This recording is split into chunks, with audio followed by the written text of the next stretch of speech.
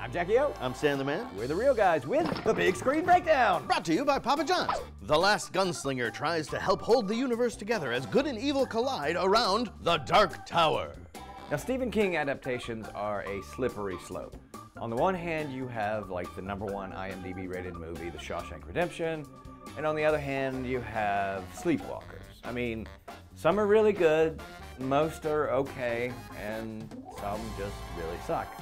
Now, it's very difficult for me to consider this an adaptation because it's such a departure from the book series. I mean, aside from the names and the existence of the Dark Tower, I really didn't recognize anything from the books. Now, I'm not here to pit it against the books, but it's just so weird that, you know, you just have this movie that uses the source material but doesn't use it in any real way. Best parts of the movie are Matthew McConaughey and Idris Elba, but the bad part is they really don't interact until the climax of the movie.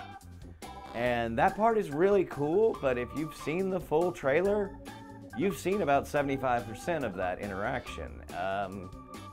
It's a very sluggish movie, has a great climax, but like I say, most of it you've already seen. I would really wait for this. Don't go to see it in theaters because there's no real point. This has got to be jacked on my scale. Wait for the rental. Wait for it to come out on DVD. This has been your Big Screen Breakdown, brought to you by Papa John's. You know, we've done our time as gunslingers. We have indeed.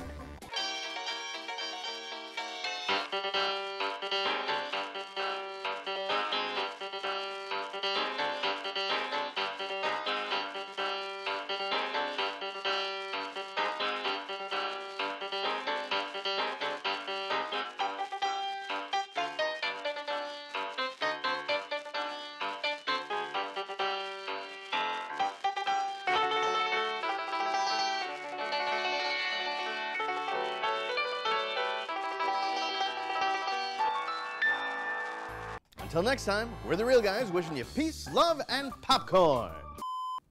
Also, I've noticed if we get too excited here and then we cut to the review. Yeah. Breakdown brought to you by Papa John's. How was that for energy? That was good.